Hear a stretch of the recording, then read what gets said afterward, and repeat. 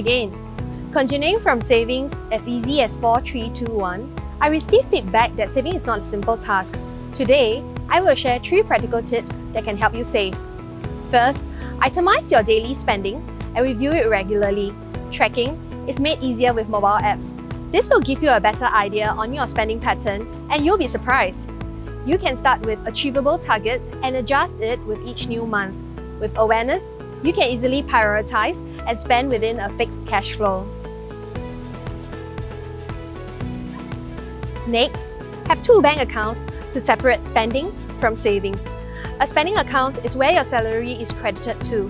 Have an ATM card for cash withdrawal and credit card linked to this account as well. A savings account should ideally have no card linked to it except for important gyro transactions.